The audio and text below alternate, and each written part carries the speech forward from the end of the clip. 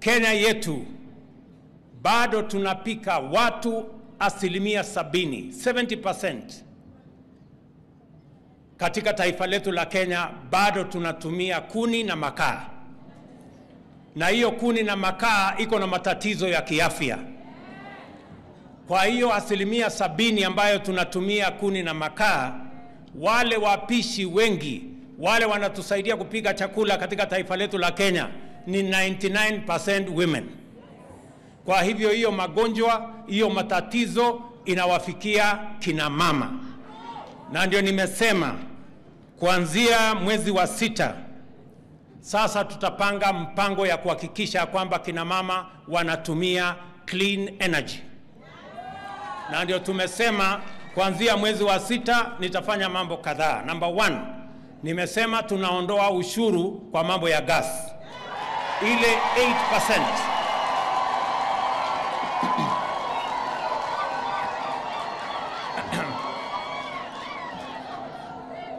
8%. Ile 8% ambayo serikali inachukua kama ushuru kwa mambo ya gas, tutaondoa ndio tupunguze gharama ya gas, wananchi wengi waweze kununua gas. Jambo la pili, leo mnanunua mtungi ya gas shilingi 2,000, shilingi 2,800. Tumesema sasa tutaweka pesa ya serikali kupunguza gharama ya mtungi ya gas. Ile ya kilo 6 mnanunua 2,500, 2,800, tutaishukisha chini mpaka shilingi 500 ama 300.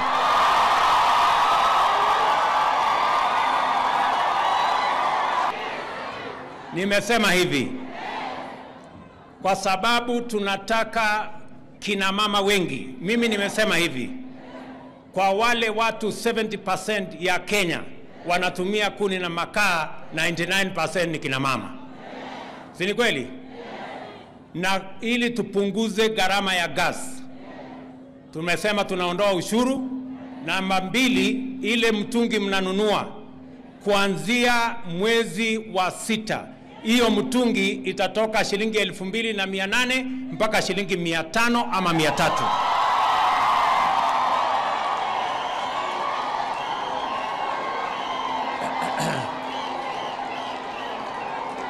Na mimi nataka muelewe hivi, tulikuwa tumepanga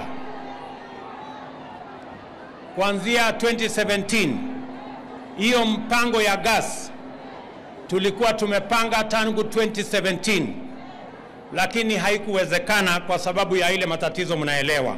Sitaki kusema sana.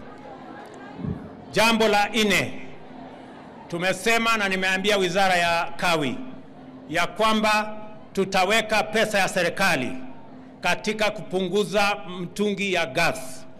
Na vile vile jambo la 3 nataka niseme, nitoe ilani. Kuna wakora wengi ambao wanauza gas, wana refill ile mitungi ambao sio yao, na wanatuletea hasara na kuhatarisha maisha ya wananchi.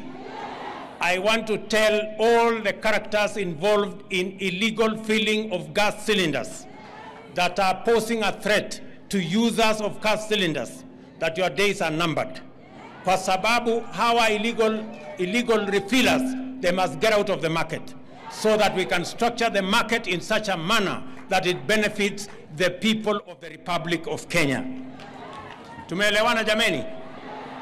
Na mimi nataka wizara ambayo inahusika na mambo ya usalama wa kitaifa na all provincial administration, we want to begin to register every person who is filling gas, and you must be licensed by the government of Kenya so that we know who is filling what.